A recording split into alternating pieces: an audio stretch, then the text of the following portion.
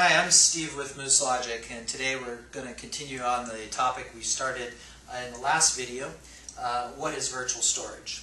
And we previously had talked about thin provisioning and virtual volumes. Specifically, I'm talking about the DataCore, SAN Melody, SAN Symphony products and how they implement virtual volumes and thin provisionings. And the whole reason for this is multipath. Avoiding single points of failure, properly implementing HA. And it should be important to note that this is done for either virtual environments, Zen Server, VMware, etc., and or a Windows environment. I've got a real brief, quick drawing here to demonstrate what we're talking about. So let's start here at the bottom again. As we talked about in our last video series, DataCore is a Windows-based product. It runs on virtual 80 type of server hardware, good server class hardware, of course. And in our case, what we do is we set up two DataCore nodes, DataCore node A and B. Each one has its own storage in it, and it's constantly being synchronously replicated, so whatever's written to one node is written to the other node at the same time. Within that, you create a volume, one on each side, so you have volume 1A and volume 1B. Application server obviously can't look at volumes on each side and understand what it's doing and utilize that. It doesn't work that way.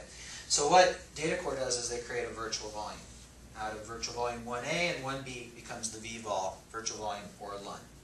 So when your application server is looking for storage, it's actually looking at this. It sees one storage repository, and it has no idea that there's multiple SAN nodes behind it that's serving up that data.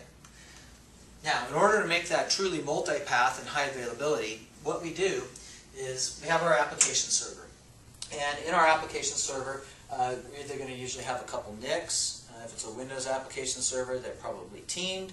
If it's a Zen server, you're going to usually, I like to use HBAs. There's lots of ways to do this. But the concept is you have NIC 1 going to switch B, you have the other NIC going to switch A. So you have two paths to your different switches. Then you have your DataCore nodes, and again, you're going to have a couple NICs in them. And you're going to have this NIC point to switch B, and this NIC to switch A, and the same concept here, NIC 1 going to each of the two switches. So as you can see, what happens is if your application server is looking for its storage, it's going to choose one of the two paths to go down. It's going to hit a switch, and then it's going to drop down either into your DataCore node A or into your DataCore node B and see your virtual volume. It's true multipath. If you were to say, lose this whole switch, no problem, application server is going to talk to this switch and either talk to DataCore node A or B. Well, what would happen if you lost this switch and for some reason you'd done something crazy and you'd also plugged your DataCore into the same power that just went out and took switch B down? So this side's all out. Well, no problem. Application server is going to talk to switch A. It's going to find its storage down here at switch B.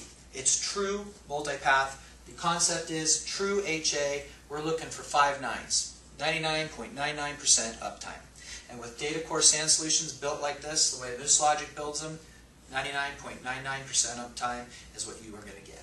So I'm Steve with Moose Logic. Today we just continued the what is virtual storage concept, talking about multipathing and how you build a truly HA SAN environment.